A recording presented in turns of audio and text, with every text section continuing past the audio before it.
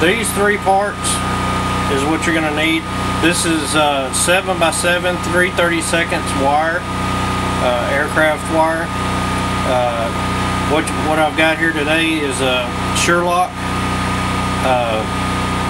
lock for a snare, a double ferrule. All these are 3/32. You've got a single ferrule. I'm going to show you how to make a snare. You can make them as long as you want to or short as you want to, but this is how to do it for a 3/32. What you do is you put it in the bigger hole. There's 2 holes in these. There's one little bitty hole and one big hole. Go through the big hole first, go through the slot, then coming back around to the little hole. This part's a little difficult if you hadn't been doing it in a while like I have. Put it through there. What you're going to do is take your single ferrule, you're going to crimp that ferrule on there. Now we'll go over to the crimping station and I'll show you how to do that.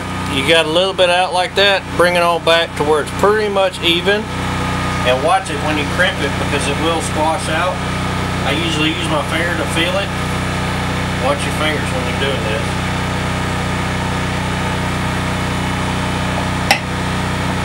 Crimp that in there. I usually do 2 crimps, that way I know it's good and seated with the 7x7. That's what you end up with.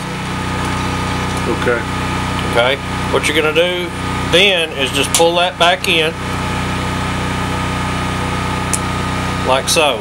So you turn it sideways, so it bends the wire. It don't take much, just a little bit, so it bends out of the way of the lock.